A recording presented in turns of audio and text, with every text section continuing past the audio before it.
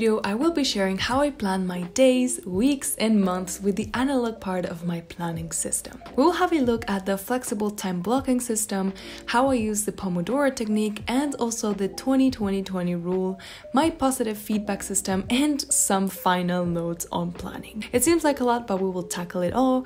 And I have already shared part 1 and part 2 of this video series, where I showed you the other 50% of how I plan and schedule my day. So without further ado, let's get started with the last and final part. To make a bit of a quick recap of my digital planning system, I have a table in Notion where I have my tasks ranked in importance. I have one main task of the day, which I give priority to, 2 goals, and a column for other tasks.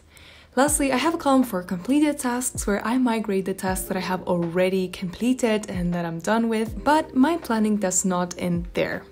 I complement this table with something that allows me to be a bit more realistic and not over-optimistic when planning. The reason for this is that when planning, I tend to overpack my days with a big list, only to feel extremely disappointed once the day ends. How many times have you felt frustrated because it seems that you haven't done much in your day? Well, this can become a probable scenario for me if I do not use something to keep me down to earth. And that is why the analog part of my planning system is so useful for me. I call this part of the system flexible time blocking, but I know that it is also known as window blocking. Scheduling every single minute of my day does not work for me at all. It stresses me out and it makes me inflexible towards unexpected things that might happen. But at the same time, only having a to-do list makes me extremely optimistic, and I end up believing that I can accomplish more than I actually can in a given day.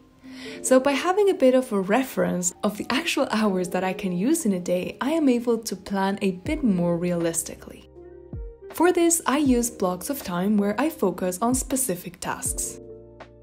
I combine this with the Pomodoro Technique, which is 25 minutes of work and 5 minutes of rest time. Once I complete one Pomodoro, I make a little asterisk in my page and I try to complete as many Pomodoros as possible within that window of time. Note that I do not always completely finish the task, but I make sure to make progress in it. For instance, on this particular day, I wanted to read and summarize 3 chapters. They were long and full of information, so I could only manage to finish 2 of them. And if I hadn't written down the little asterisks that show me how much I have worked on the task, I would have probably felt disappointed because since it is not completed, I cannot cross out the task entirely. Instead, I feel great because I know that I have focused for many Pomodoros and that I have done my best. I feel that time blocking allows me to be more conscious about the time that I actually do have to do things. Bear in mind that you must adjust this to your personal circumstance. For instance, if you work, let's say, a 9-to-5 or a 9-to-6 job, or you have online classes, or maybe you have courses that are at specific times during your week, just mark that time out of your planner. In this way, you can be a lot more realistic about the time that you have in a day and what you can actually accomplish in it. For instance, I might be starting a remote full-time job in a company, and if I do so, I will mark all of the working hours so as to have a realistic look at what my week looks like. And the system will be pretty much the same, but I will just have a lot less time. Being over-optimistic when planning and being unrealistic about the actual time that it takes to complete things has been one of the most disappointing things for me, because at the end of the day, if I overpack my to-do list and I see a lot of incomplete things, I feel just like a big failure. So instead, I like to count the little asterisks that equal 25 minutes, and I can write down how much time I have worked for. And I really like the feeling of reward that I get by doing this.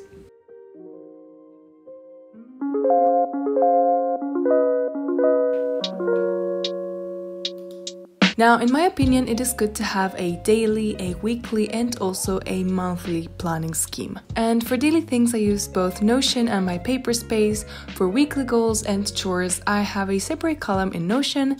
And for the monthly things, I have my agenda on this simple paper calendar, which allows me to have a glance at the whole month. Now, this really helps me to have a better idea of how many days I have left until certain important dates.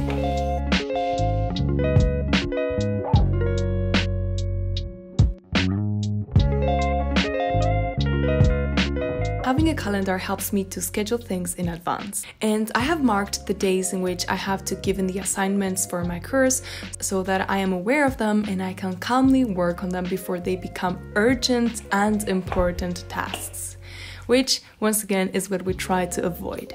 For this, you could also totally use something digital such as Google Calendar, but I use the agenda because I happen to have it, but I would probably just use Google Calendars or a monthly calendar in a page instead. It is important to have in mind when you actually have important things coming up to be able to prepare in advance and reduce stress. You can draw a super simple calendar and have it within hand's reach. You can also cross each day to have an accurate idea of the days left until your next assignment, test, or maybe important work-related thing that you have.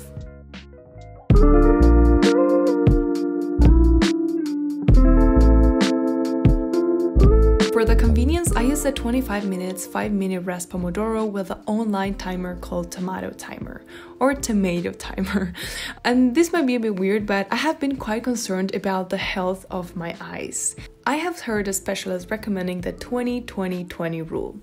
So basically, every 20 minutes, you should try to stare at something that is at least 20 meters away from you for 20 seconds. So that is why it is the 20-20 rule. Because our eyes get irritated when we look at things too close from us, and they rest when we are staring at things that are far away. Moreover, when staring at screens, we diminish the amount of times that we blink per minute, so our eyes get dry. So on every pause, I try to follow the 20-20-20 rule.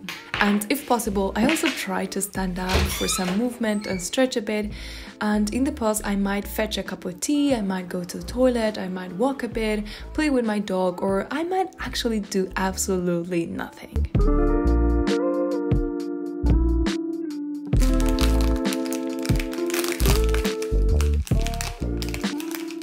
And then the Pomodoro starts again and it is time to go back to work.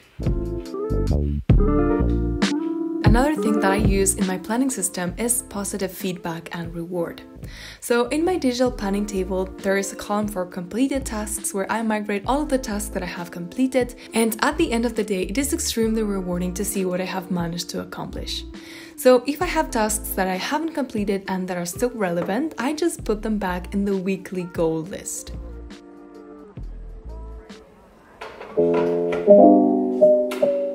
I like this because if I don't see what I have accomplished, my perfectionist mind tends to think that I am one irresponsible person that is not able to accomplish or do anything. So the other thing that really motivates me is to write down the little asterisks that I have mentioned when I complete the 25-minute Pomodoro. So I really love to go back to my agenda and see how much I have been able to study or to work for on a given day. And it is just helping me to change my mentality around my own productivity and to see that I do put a lot of effort and work into things. Sometimes I cannot cross out a task in the list because I still need to work on it on the next day, but I know that I did my best that day and it is enough for me. This is a time for me to make a small reflection of the day, have a look at what worked, the progress that I did, if I got distracted, if I can change anything or improve it, and so on. And also, I generally plan things in the night so that I don't waste any time in the next morning, and once I wake up, I can just start working right away. Lastly, some final notes. Remember the most important thing. You can have the best, most efficient time planning method and still not accomplish much at all. Because the planning system is important, but it is more important to get into action. So don't spend all of your time trying to maximize efficiency instead of actually doing the things that you have to do. In my experience, I have lost countless hours designing perfect time scheduling plans, which was an actual way for me to procrastinate. So instead, I'm trying to focus less on the system and focus more on the doing. It sounds simple, but it is easier said than done, especially if you are like me and you like to imagine scenarios and plans and efficient systems and stuff like that. So if you work a bit every day on the things that matter to you, they will add up as compound interest. Even if it seems that you're not doing much on a particular day, the sum of the efforts of all the week will actually make something. And this is one of the best lessons that I learned with the book Atomic Habits by James Clear, which I must always recommend.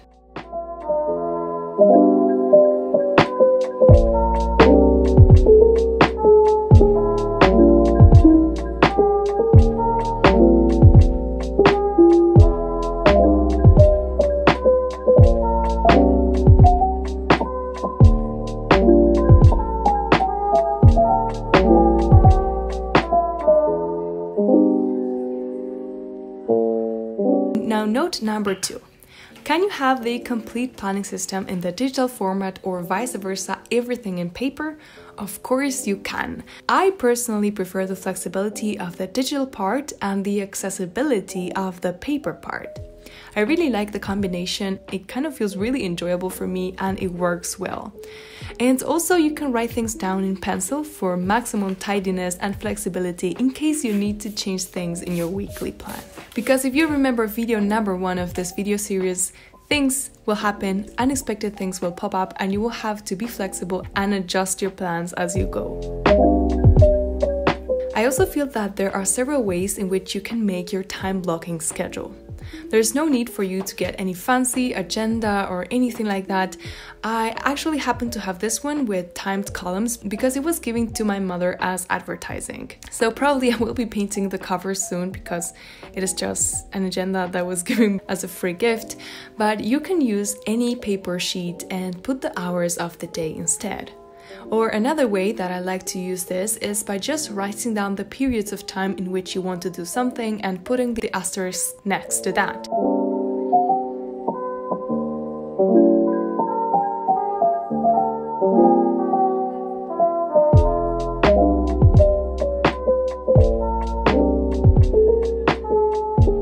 There are some days in which I like to plan in the agenda with every single hour of the day, while others I grab a simple notebook and make a list, so it really just depends on my mood. I really hope you liked this video, and I feel that I might have made the system look complicated, but actually it is super simple. So please tell me if you do anything similar or if you think that you could try out any of this. I love to read you in the comment section, and it always makes me happy to read how you're doing and all of the lovely comments that you leave. Also remember that there is part 1 to this planning series where I have shared the 3 main principles that help me to plan my day, and part 2 where I have dived deep in the digital planning part of my planning system. Those videos really complement this one, so make sure to watch them, and I will have a link down below for them, or you can just click in the card in the right top corner. So if you liked the video, do not forget to hit the subscribe button and the bell, because if not, YouTube might not tell you about my upcoming videos.